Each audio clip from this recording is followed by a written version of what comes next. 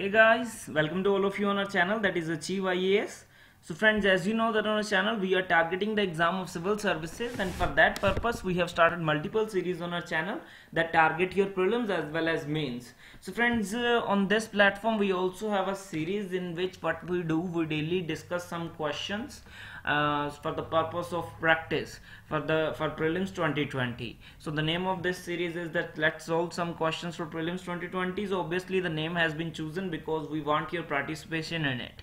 So let's start our discussion. So this the video the video number of this series is 6. Let's see what is the topic for today. So the topic for today is modern India. So we will be discussing questions on modern India. So the first question is, consider the following statements. First, Gandhi considered Gokhale as his political mentor. Second, Gandhi did not support Gokhale's belief in Western political institutions. Third is, Gandhi was a member of Servants of Indian Society founded by Gokhale. So we have to choose that choose the correct answers.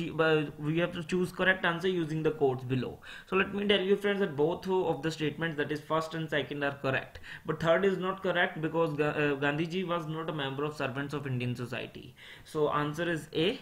So Mahatma Gandhi in his autobiography himself declares that he considered Gokhale as his mentor and guide. So Gokhale visited Gopal Krishna Gokhale ji visited South Africa at Gandhiji's invitation. So as a young barrister, when Gandhiji returned from South Africa, and when he returned from his struggles against the empire and received personal guidance from Gokhale, and also he got the knowledge and understanding about the issues that are confronting common Indians.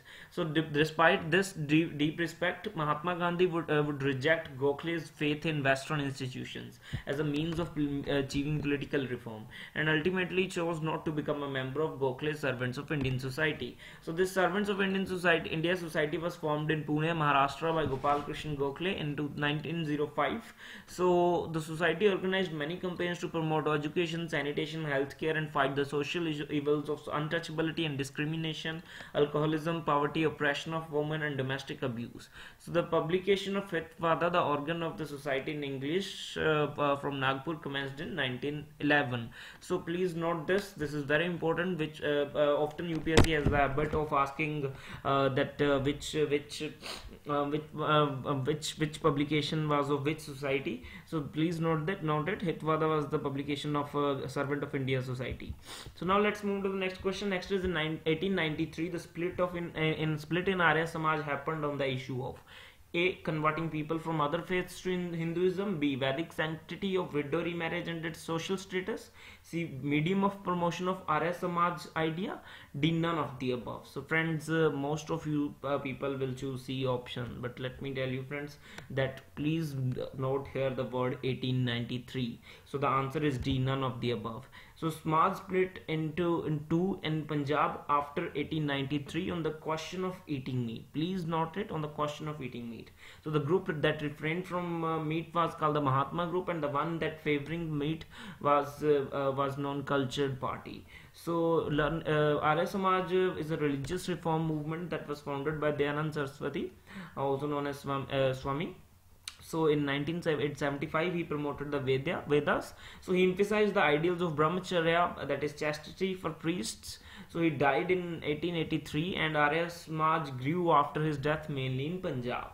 So this was the second question, and let's move to the next question. Next is the Indigo or Blue Revolution, rebellion 1859 was caused due to A. Harsh agri-economic conditions under which indigo cultivators were put by British planters. B. Collapse of international prices of indigo, which resulted in large-scale farmer suicides. C. Indigo cultivators not receiving any loan and support from British planters. D. Acquisition of cultivable indigo land by British industrial projects. So friends, let me tell you that the answer is A. So this was harsh agri as well as economic conditions in which indigo cultivators were put by British planters. So indigo planting started in Bengal as early as 1777. So the planted by one British, Louis Bonnard. So when the British power expanded, the indigo plantation also expanded. So it was emphasized by indigo planting was emphasized because blue dye was in great demand in Europe. So the peasants were compelled to plant indigo rather than the food crops. So peasants were provided loans called the don for indigo planting, which was at very high interest rate.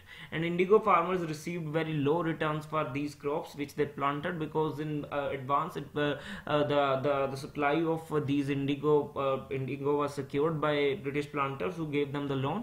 So the farmers were forced to sell them their crop to them at very low cost. So the land also degraded which was under the cultivation of indigo for any further crop. So the contract conditions under which indigo planters kept the cultivators were very harsh, and loan made the people indebted and resulted in a rebellion called Indigo Rebellion. So now let's move to the next question. Next is the demand for a constituent assembly was first made by the Indian National Congress in 1934 at Karachi session of the Indian National Congress after the non-cooperation movement was withdrawn after the Simon Commission reached India. So friends, the answer is A, by the Indian National Congress in 1934. So M.N. Roy had put forth the idea of Constituent Assembly of India in 1934. Later INC also demanded it. So option A is correct. You can eliminate Karachi session and Simon Commission as they all happened before the demand for Constituent Assembly was made by INC. So also then during the Second World War, this assertion for independent Constituent Assembly formed only of Indians gained momentum, and this was convened in December 1946. So you might be aware of the fact that between December 1946 and November 1949, Constituent Assembly drafted a constitution for independent India. So now let's move to the next question. Next is, which of the following were the causes behind the launch of the non-cooperation movement? First, Punjab wrongs of 1919. The second, Khilafat wrong. The third is resentment with Rowlatt Act. So we have to choose that which of these above is correct. Let me tell you friends that all of these were responsible for the launch of non-cooperation movement by Mahatma Gandhi. So in 1919, Gandhiji gave the call of Satyagraha against the Rowlatt Act, and which the British had just passed. So this act curbed the fundamental rights such as for freedom of expression and strengthened the police powers. So there were a number of demonstrations in response for that satyagraha and hartals, and this also which the government brutally suppressed, and this also led to Jallianwala Bagh atrocities. So this became a part of this Rowlatt Act aftermath, and then Khilafat issue was another such cause in which harsh treaty of let's say a treaty of I think I'm not able to recall its name. So I expect you people to post the name of it. So British imposed a harsh treaty on Turkey, Turkish Sultan or Khalifa. So people were furious because the Indian Muslims were basically, they were the followers of the Khalifa of Turkey. So they wanted that Khalifa be allowed to retain control over the Muslim sacred places in the erstwhile Ottoman Empire. So then, but this didn't happen. This infuriated Muslims, Indian Muslims specifically, and also then leaders of the Khilafat agitation, Muhammad Ali and Shaukat Ali, wished to initiate a full-fledged non-cooperation movement, and Gandhiji supported their call and asked the Congress to campaign against Punjab wrongs, the Khilafat wrong, and demand Swaraj. So answer is D.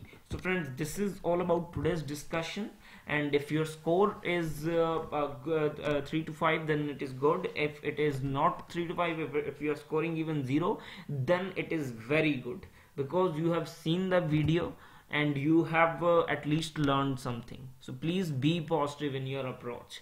So don't ignore these videos just as a time waste, because if you suppose practice daily 5 questions and you have nearly 6 months in your prelims, then you will be practicing a large number of questions, which will ultimately help you people in your prelims exam, because we can say the building is not built in one day. It is built by small efforts. So do take a step towards your journey. So don't ignore these videos. Do ensure that you daily watch them, and in case if you are studying from home, if you are preparing for from home, then you are more than welcome to join our history NCERT series, because mostly students face the issue of disciplined preparation. So in this we are covering your history NCERTs from 6th to 12th. in just rupees 149. So how we are covering daily, you are given a target, and in the evening you get 10 MCQs from that target, and all NCRTs from of history from class 6 to 12th are covered in 45 days. So in this way you get 450 MCQs at the end of the 45th day in the form of a single magazine. So what are the benefits? Obviously you might be aware of the fact that NCRTs are the foundation. Every topper and every other coaching institute insists upon reading NCRTs, and then also this ensures the coverage of your entire history through MCQ mode, and also this ensures discipline in your studies, because most of the students they're preparing from home, and they lack discipline, and in this you will get daily target which you people will have to prepare, and then you have to, because you will have to solve the MCQs in the evening. So this will ensure discipline in your studies, and also problem of revising NCRTs will be solved, because here we will be covering your all important topics that there will be in NCRTs, and all those important topics will be asked in the form of MCQs, and in detail explanation will be there of these MCQs. So when you will have to revise the NCRTs, then you will have to just do one thing. You will have to refer to that document, and you can revise the NCRTs again and again by reading that single PDF.